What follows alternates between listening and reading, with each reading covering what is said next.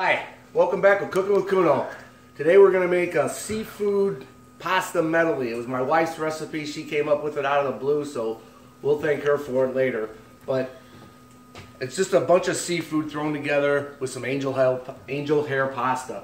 And what I got going right now is I got some onion sauteing and some olive oil and some garlic.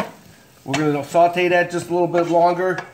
We're going to get it nice and translucent, or starting to get a little tender. I'm going to salt and pepper it. Remember, salt and pepper. Use your spices as you go. So I got some salt and pepper. As you can see, I have my pasta going right here. I have angel hair pasta in there. So that's almost done. We're going to let that go.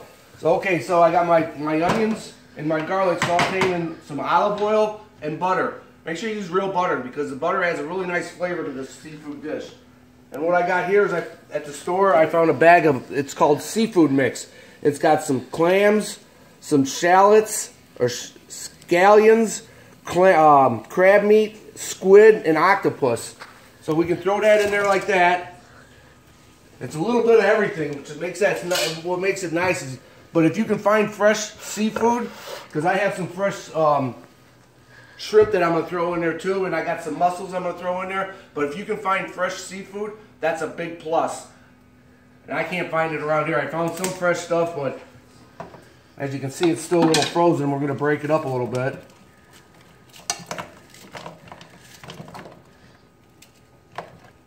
We can put the lid on it. It'll help it out. Turn the heat up a little bit because I got right now it's just on again a medium.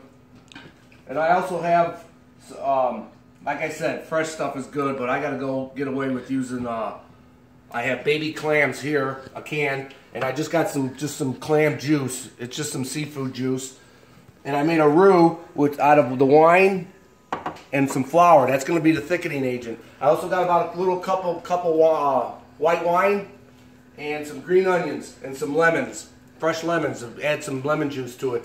What we're going to do is I'm going to let this cook a little bit. We'll take a little break, and when we get back, I'll show you what it all looks like thrown together. See you in a little bit.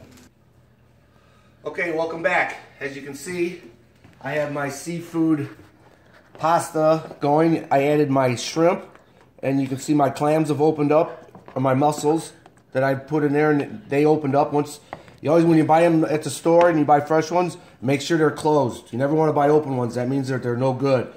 And then once you cook them, they'll open up when they're cooked. I added my fresh spinach in there. And I did forget to tell you also that as I was cooking, I do add fresh mushrooms to this too. I squeezed a whole lime in there, and it's thickened up really good. And I added, and I think last time I told you guys I added scallions, but I added scallops. I mispronounced it. I was told by my crew in the background that I mispronounced it, so it was scallops that I ordered, or that I put in there. As it's really thick, then I got my pastas already done. And last week I told you that the spaghetti thing is actually a colander. I saw it on my video last week. I called it a spaghetti thing, but this is a colander. I have my angel hair pasta, so I have it on a plate. And what we'll do is we'll serve this up over the pasta. Scoop it up there. Serve it over your pasta just like that. And I have some fresh green onions that I cut up. Take that, a little sprinkle like that, and there you go. That's a meal that I guarantee you everybody will love. How about that? How's it look, Nick? Does it look good? Yeah. All right, fellas, people.